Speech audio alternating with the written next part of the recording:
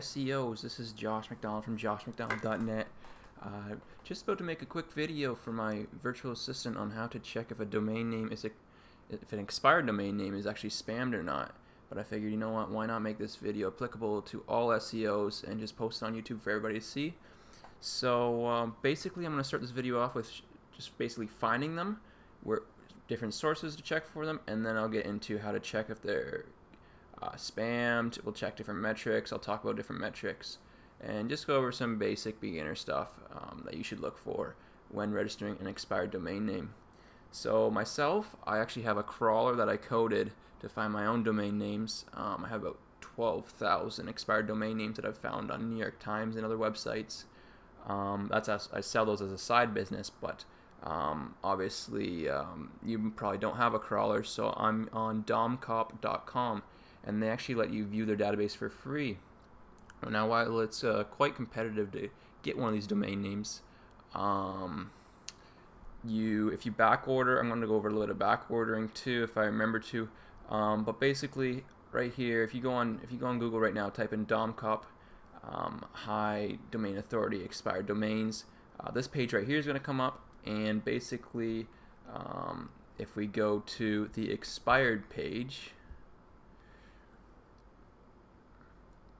we'll find some domains that are already expired, hopefully.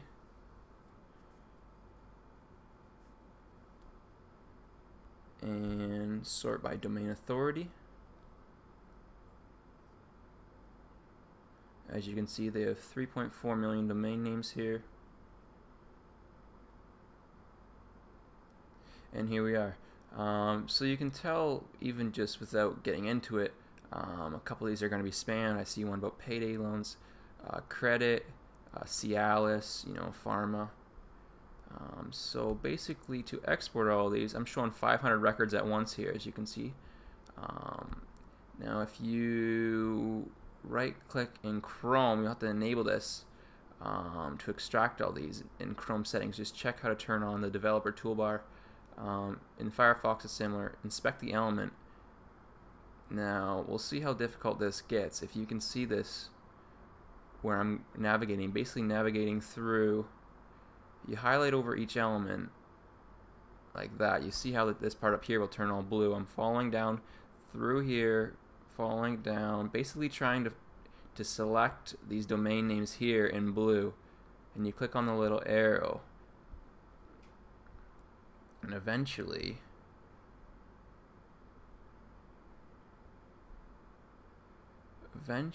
you can get to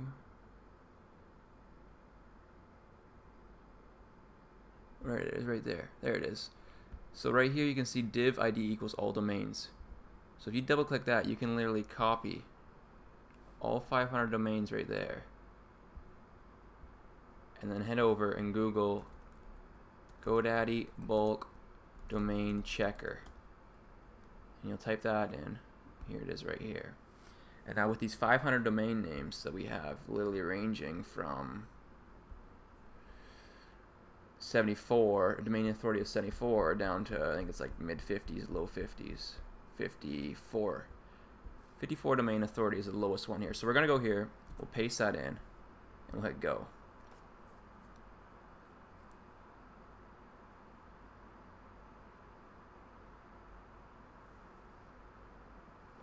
And as you can see, about half of those domain names are taken, but half are actually available. So that's a good sign, but most of these are going to be spam. So the first thing you gotta do is copy these available domain names, and then open up basically a text editor and paste in our list. So we need to format these to get them all on one on each row. As you can see, there's some tabs and new lines in here. It's kind of messy. So we're going to go to the top and find replace. This works both on Windows. If you're on Windows and you don't use Notepad++, I suggest you get it. It's great for doing things like this, managing text. And I'm on Mac. You can use Sublime Text. So basically, I'm going to type in tab for basically /tab space /tab and another /tab, just like that. And then I'm going to replace that text with a new line. /t means tab, and /n means new line. So we're going to find that and replace those, hit replace all, and you can see it's starting to come together. We're going to do it again, go to the top, hit replace, and we're going to replace /tab with nothing. Whoops. So just take that out, /t, replace with nothing, replace all, and there we are. There's all our domain names right there. Now, the next step, there's a few different things we can go about. Next, I will start with, we'll go on Google, we'll type in bulk, we'll keep things going for free right now. Right now, this costs nothing to do up to this point. We'll type in bulk domain availability checker on Google. Actually, sorry, bulk, my mistake, domain authority.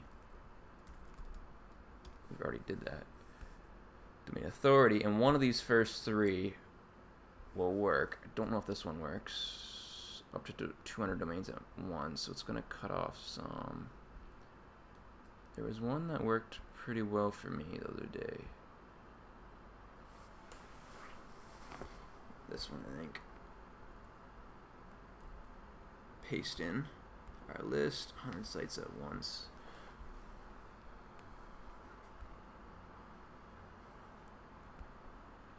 There goes this one. Submit.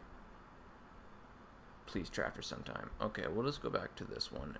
These are really finicky, but I mean it's free, so what can you expect? I guess I will just take the top 100 for now, and we'll see what we get.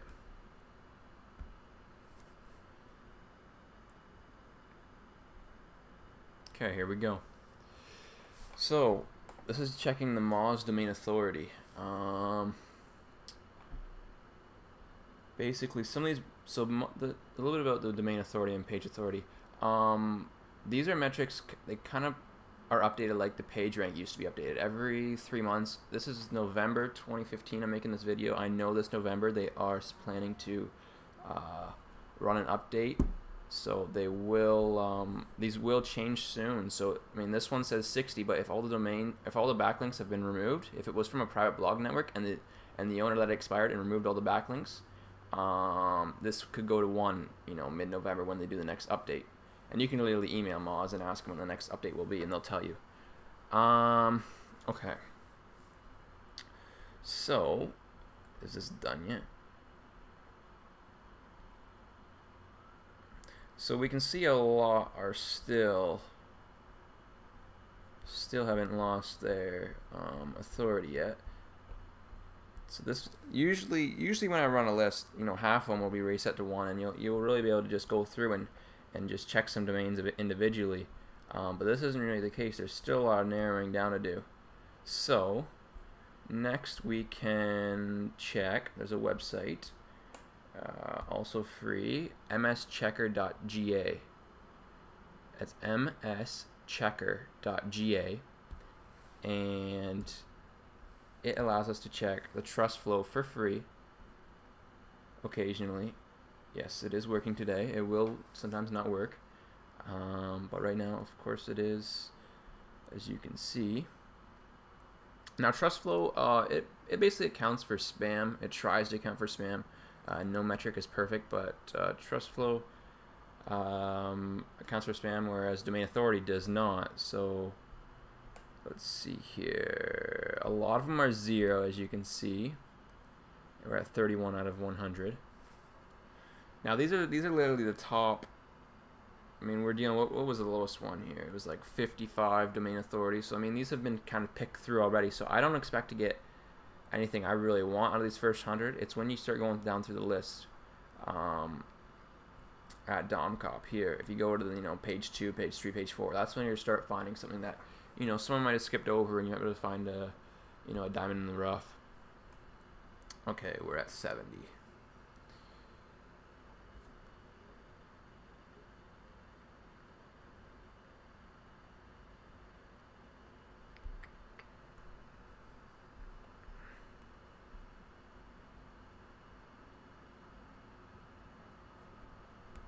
While that's running, I might as well.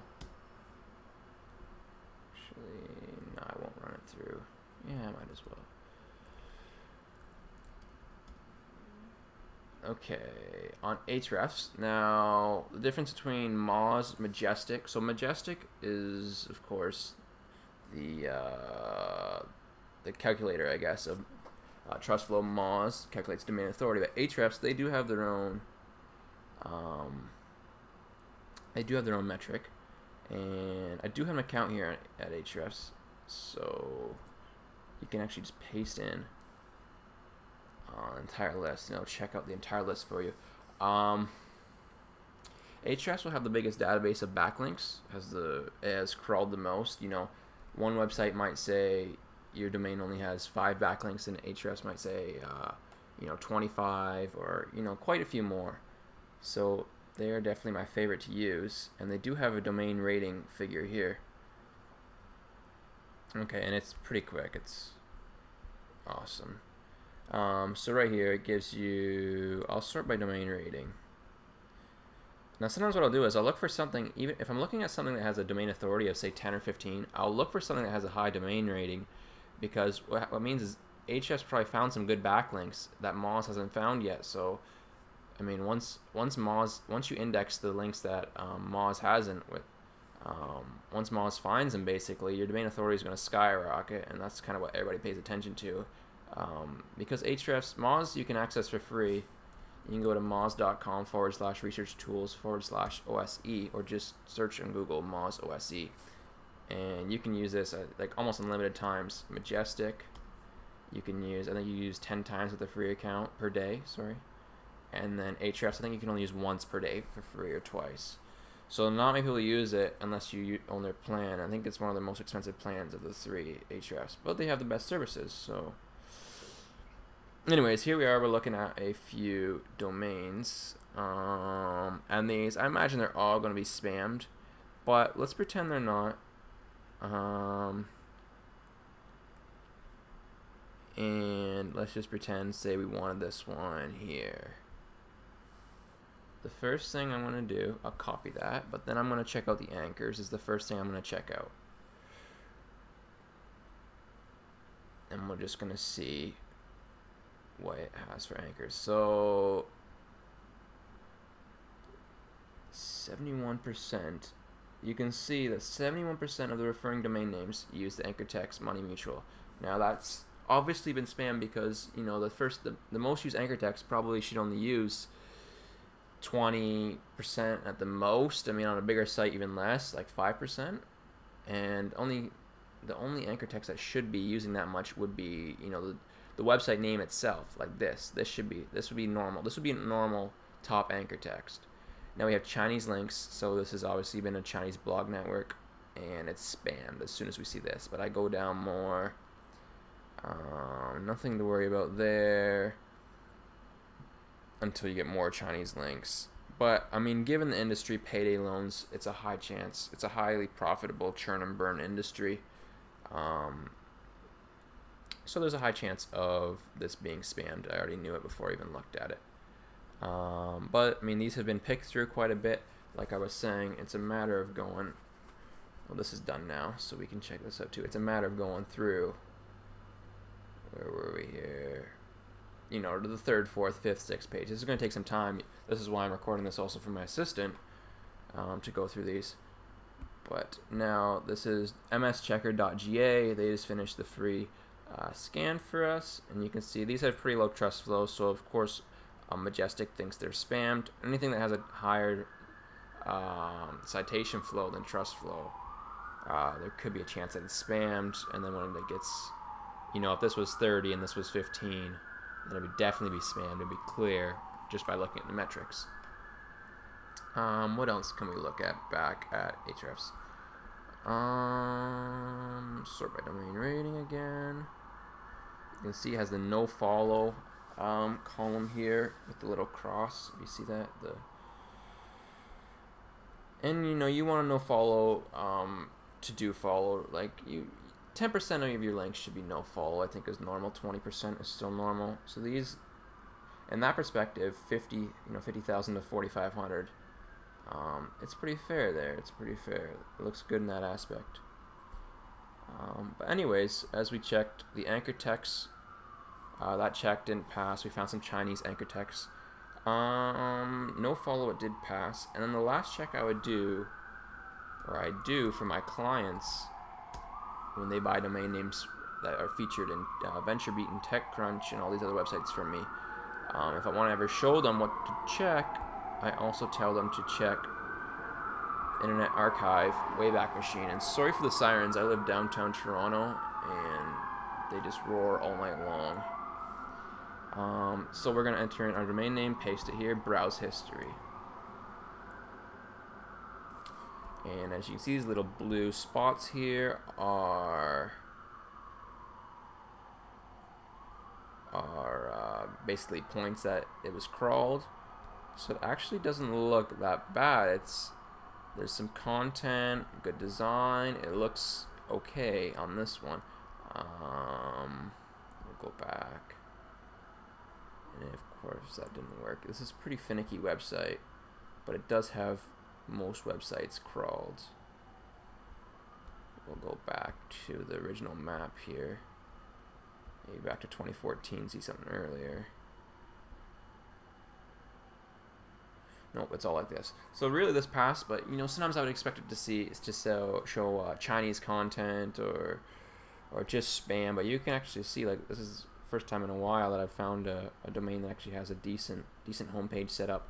Of course, a landing page, they're trying to get leads. So that would technically pass that test. It does not. It's not Chinese. It's not low quality. It's a well-built site.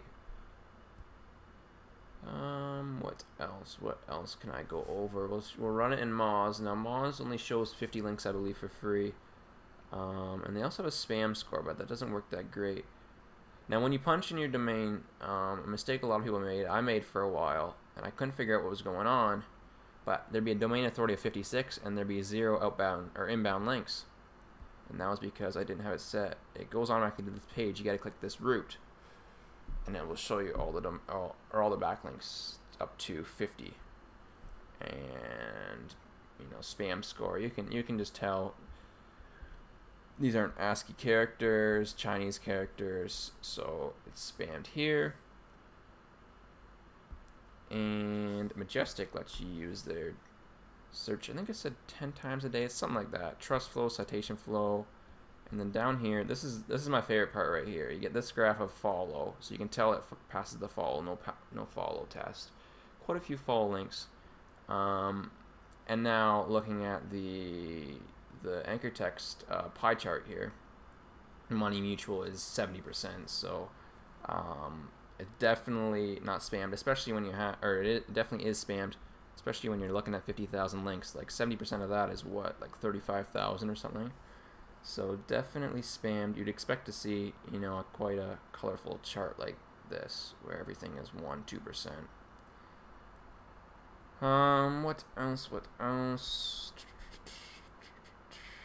Cool thing about Majestic over the other two is you can actually submit backlinks to be crawled. So if you go to the URL submitter, you can literally paste in a backlink, you know. So you had a backlink from NewYorkTimes.com/XYZ123, and you can basically submit for crawling. It'll let you submit 100 a day, accept charge, and now Majestic is going to attempt to crawl this website. So I think that's pretty cool. If you're doing guest blogging and stuff, and you want you have a private blog network, you want high trust flow, so you can sell links on it. You want to update that trust flow as fast as possible. You can submit links and get that moving along quite quickly. I spend a lot of time manipulating metrics like trust flow and domain authority. What else? Anything else? Talked a bit about drop catching that we can also go over. I wrote a blog post on my blog. I check it once in a while because I forget. A bit about me. There's back order right here. It's kind of I just quickly analyze the best companies to back order with. So there's Snap Names, GoDaddy, Namejet, Dynadot, Name.com, Domain Monster, Pool.com. So basically go over their terms so you can compare, and I derive at the three best drop catching services are Snap Names, Namejet, and Pool. They have the highest chance, and they only charge you if it's a successful drop catch. I know GoDaddy, I was on a live support the other day, and they told me they weren't going to refund my money if they didn't, win the domain for me. So definitely didn't back order with them. But anyways, you want to catch one of those domain names. I mean, you're on DomCop. I'm not affiliated with these guys, but definitely a cool little free tool they offer. If you want to search and filters, you have to pay, of course. But as I said, I have my own database, and I don't really use this a whole lot, but I have tinkered with it. And now we're in expiring, so it's expiring in 5 days, so we could copy this, funnyordie.com. Pretty powerful domain name here. Don't think it was flagged as a spammy domain name. Look at that. Anyways, you can copy that and back order it, and then basically with one of these websites for $69, and it'll continuously try to register it until that time comes. Anyways, I think that's it for now. Covered a lot of miscellaneous stuff. Hopefully you learned something. Check out my blog. I sell all sorts of software, do some freelance programming, also business consulting. If you want access to my crawler, or you want to set up my domain name crawler to crawl your own websites, I believe I crawl about 30 websites with domain authority of 80 or higher. Sites like New York Times, VentureBeat, The Guardian, you name it, Men's Health, literally any industry. Zillow, their blog, I've crawled for those in the real estate industry. Literally crawled, I think 30 million, 40 million pages or something. Huffington Post, Canadian and American versions. Bunch of UK websites. But anyways, this crawler is pretty powerful. I built it, and I will set up and install it on your server if you'd like, depending on what you need, but it'd be somewhere around $3,000, $4,000 to get it all set up, configured. But of course, you would be getting thousands of high-quality expired domain names every month from it. Other than that, I sell domain names at $50 a piece privately. If you want to contact me, joshmcdonald.net. or Google Josh McDonald Entrepreneur, I'd come up, and just contact, of course. Anyways, any questions, comments, send me a tweet, whatever you want, I'll get back to you. Anyways, thanks for watching, and check out my other videos that I plan to make.